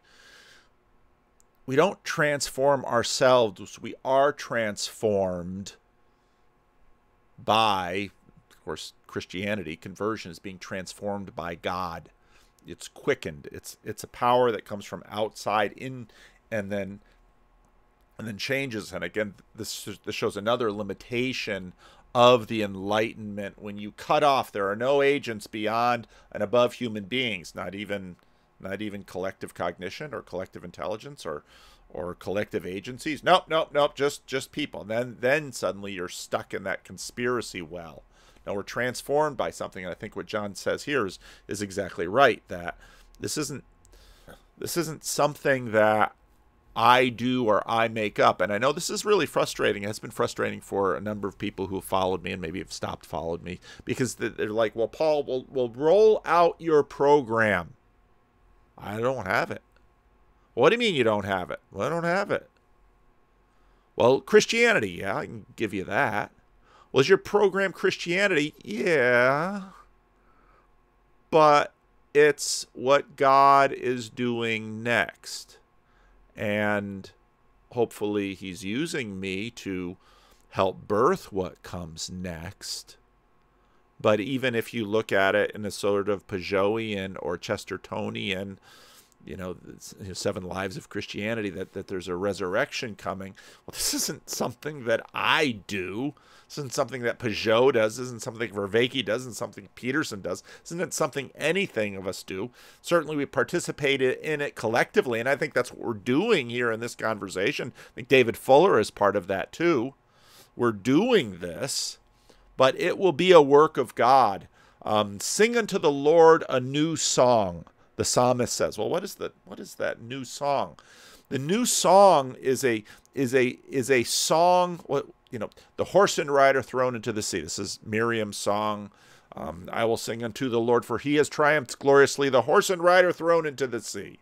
The evangelical song that was made from the Song of Miriam after the triumph over the army of Pharaoh. Well, that's a new song. Well, what is a new song? It's just a new song? No, it's a telling of God's new work among us of deliverance from Egypt, or from Rome, or from Babylon, or from any of these principalities. So we're awaiting the Lord's moving again. And of course, he's going to move through us. Now, in terms of Moses and the Red Sea, God says, Moses, you have only to stand and watch. I will deliver. I'll deliver. Other times, Moses is a big participant. But that's why it's God's agency and it's God's movement. And so we don't know what he's going to do, but I believe he's moving and he's working and things are happening and it's coming. And it will be both same and different. It will be both old and new. Right. And so that's why I'm really resistant to utopias, because it's a claim that you can see where, right? And then right. And he's exactly right in there, really, because then utopias are products of our hands. No, this isn't something built by human hands, as the Bible says. This is something not built by human hands. A temple, New Testament, I'm talking about the church, a temple not built by human hands. That undermines what I think is happening, which is a genuine transformation.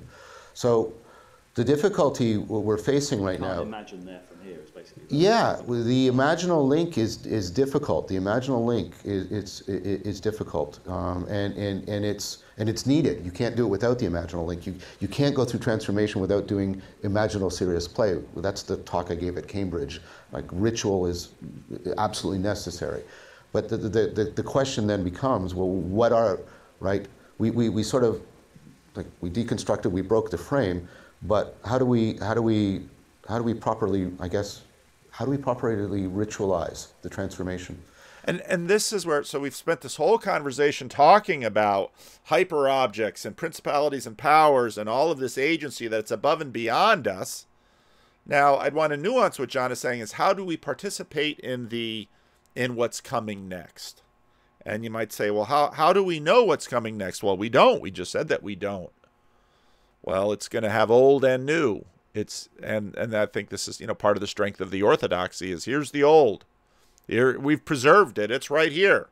Part of the strength of the Protestant is here's the new. We're sort of the rough draft trying things out. We're sort of the messy laboratory of the new. And the problem is that with laboratory, you have, how many elements did Thomas Edison try before he got tungsten and the light bulb? And now we've gone past that, but Protestantism is like burning through that stuff. Because the thing, and this is where there might be some significant difference between Jonathan and I, although he says very provocative things about the death and resurrection of Christianity itself. So, like I don't know. It's not clear in my mind how we move forward and start to build the civilization. One thing I think I've tried to take lessons from history. I've tried to take a lesson from the birth of Christianity, the notion of stealing the culture. You don't come in with a political revolution. You don't come in with socioeconomic policies. What you do is you build new homes, new ways of people being together and gathering together, and you build, and then they network together, and you steal the culture, and so I think that's what has to happen, but it comes down to very practical questions like. We're trying to network a lot of these emerging communities of practice together, and we want to vet them, but like, who are we to do this, and where's this authority coming from, and what are the criteria by which we do the vetting? Right now, we've just been relying on, I trust Jonathan and I trust Paul, but like, if we want to make a civilization, that's got to scale in some fashion. So I totally agree with that. It's I think we're at the kairos, we're at the point of the turning. I'm suspicious of people who just say, well, here's the answer, nostalgia, or I see the future, utopia. Very suspicious of that. So I don't know. I don't know what to do. I mean, I know I'll keep doing all of what I'm doing and stealing the culture and everything, but I'm really wrestling really deeply about how can I behave virtually and responsibly in this kairos. And I take that question is haunting me, because I'm suspicious of any easy answer for the reasons I've given, and it's something else. And part of it is you can train your ear, and that's part of what you're doing, right? You're trying to, can I hear the first notes of the new melody? Can I hear the calling? And part of what we're doing is, yeah, but how do I turn that from a metaphor into something we do, something we share? This is what. And I'm very much where John Vervaeke is in that, and that shouldn't be heard as a denial of my faith or a skepticism in the church. And so I'm going to be sort of both where John Vervaeke is. I mean, I always, in many ways, find myself sort of between the two, especially as a Protestant. And I think they both would agree, well, the answer is in a living, it's in a lifestyle, it's in what we do, it's in, and so for me, obviously, it's continued to be inhabited in the church and to work within the church and to grow within the church, but also beyond the church in terms of estuary, in terms of these conversations, in terms of this channel. It's all of this, and in a sense, I like the image that Christians use often of what I'm doing is I'm building an altar. You think about Elijah on Carmel. I'm building an altar, and I can't bring fire from the sky to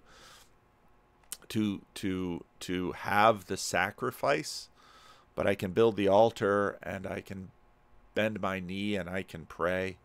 And building an altar on top of a mountain means gathering stones and with the constraint of weight and the uphillness and bringing them up to the top. And so, you can use that as cross-bearing too. But I mean, that's in a sense what we're doing, and we're groping forward, and we're seeking the Lord and saying, okay, Lord, I'm doing this work. I trust you. You're a good God. All of the goodness I know of you. So I do this work, and place my offering. I say, okay, Lord, here's what I can have. Use it. Use it for your glory. Use it to bless the world. Use it to bring in the next chapters of the story towards the final culmination of your story. I really want to encourage you with what you're doing, and I think you're putting yourself into trying to catch the wind of a maelstrom, and but if you're a good sailor, right? There's one of my favorite scenes in Moby Dick, the lee shore. He talks about this ship, and there's a storm, and it's outside of the port, and what the ship wants to easily do is just go into the port. But what it has to do is it has to marshal the wind and use the wind to go out to sea.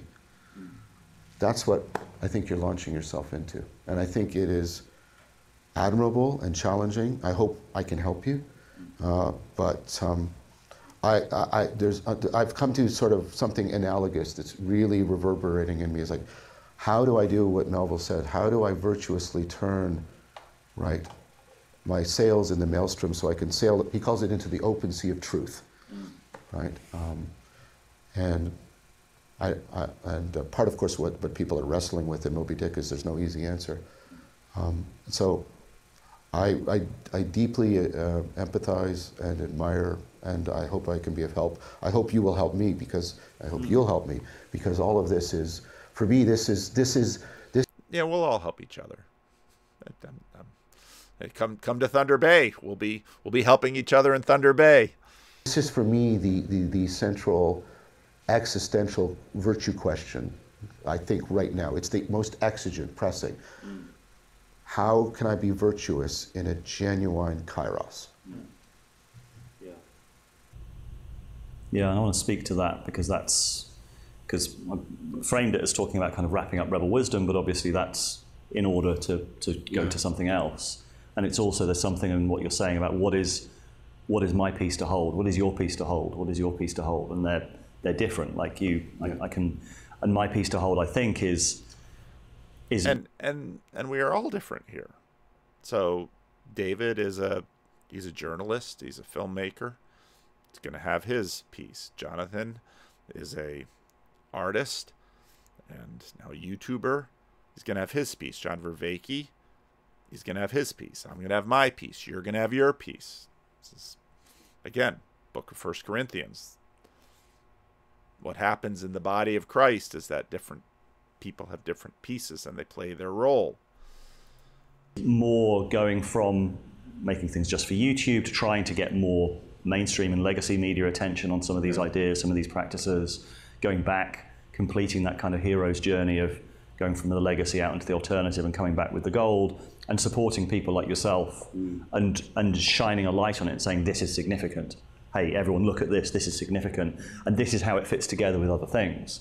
That's the thing I think that I am able to bring, because I've been involved in so many of these different conversations. And I've also got a sense of where the mainstream conversation is and what the pressure points are on that conversation, to be able to say, this is how that relates to this, and this is why it's significant because of the times we're going through. And that's the story, that's the story that I think I'm called to tell. And that now is no longer a rebel thing. It's no longer just an alternative thing. I think it was an alternative thing and it coalesced as an alternative thing, but now it's time to see how many of those pressure points we can press on.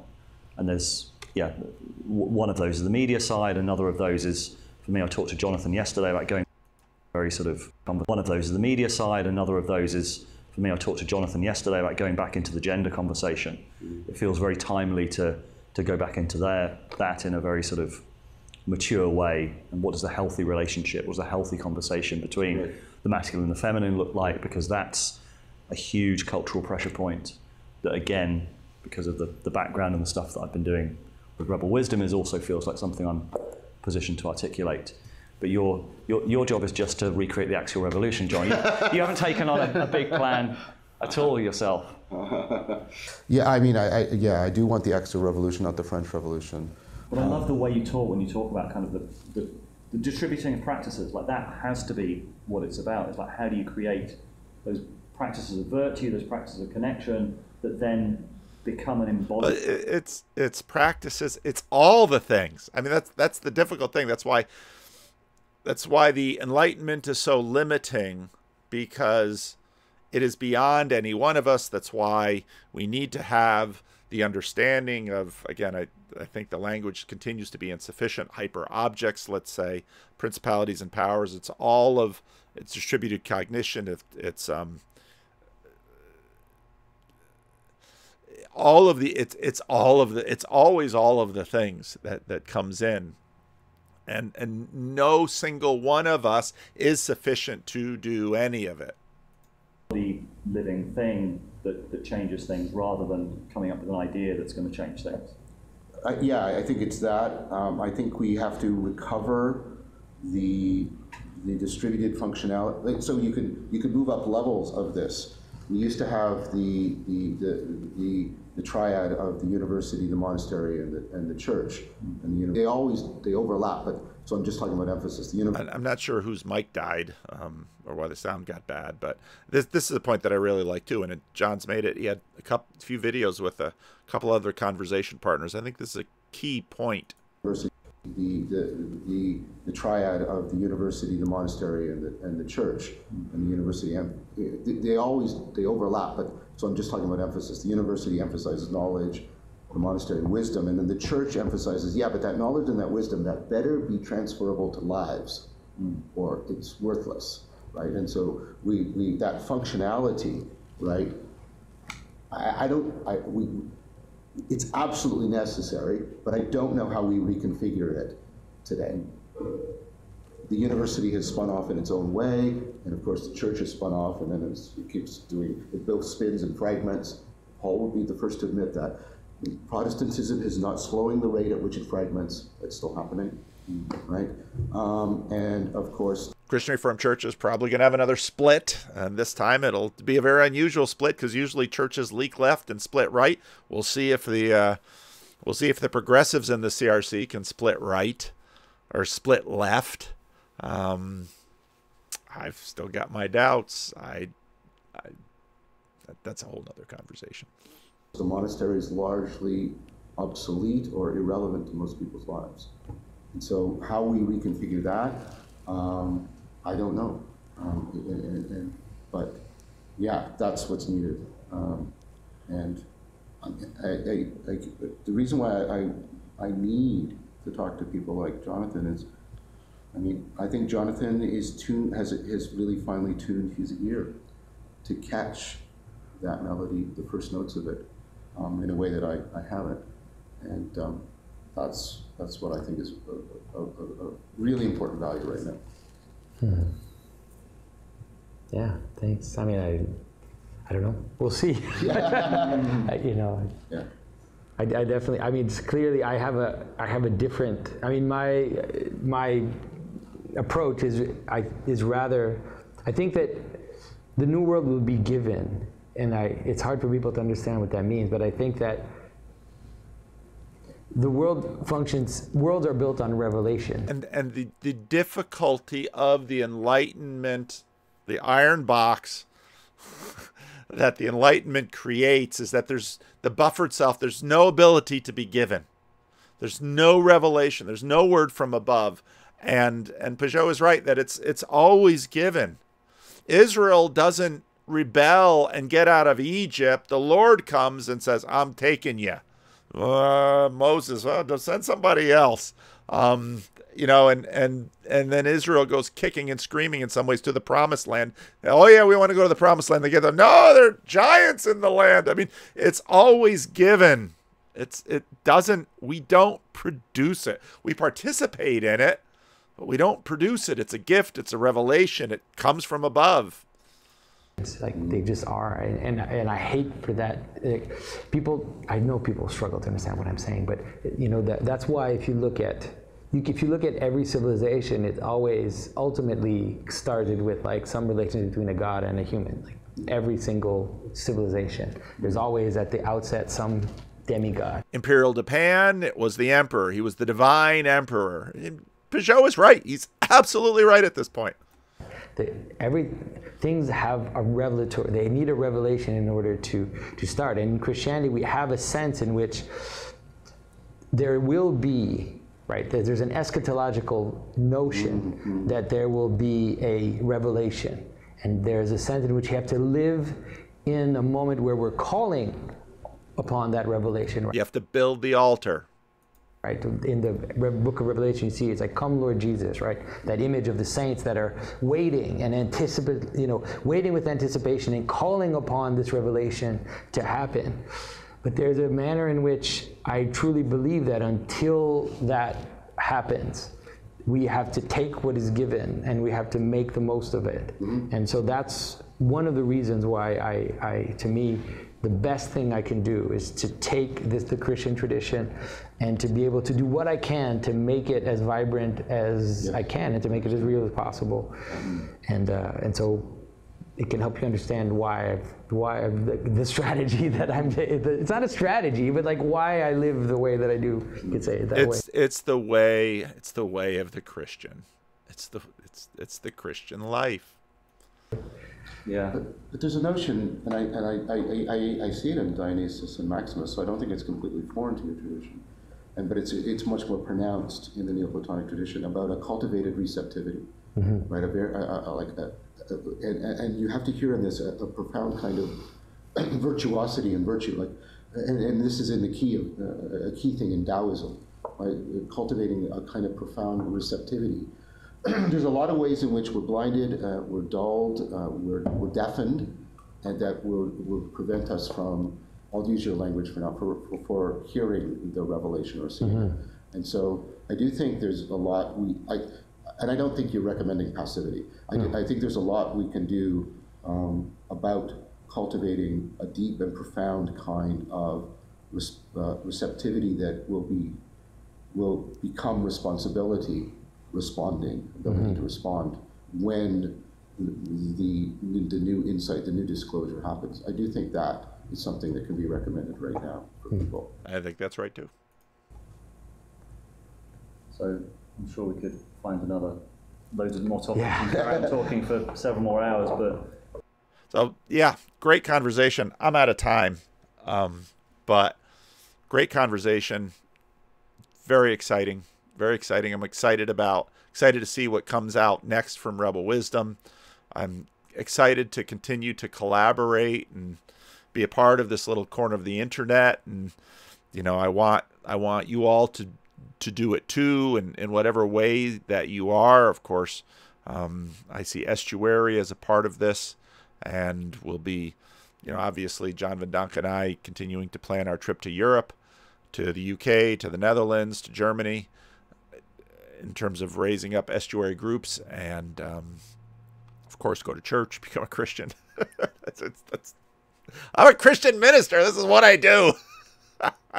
But I see that as very much part of this too. And so yeah, leave a comment. I'm out of time, so we'll see if I get time to make videos while I'm on the road. We'll see.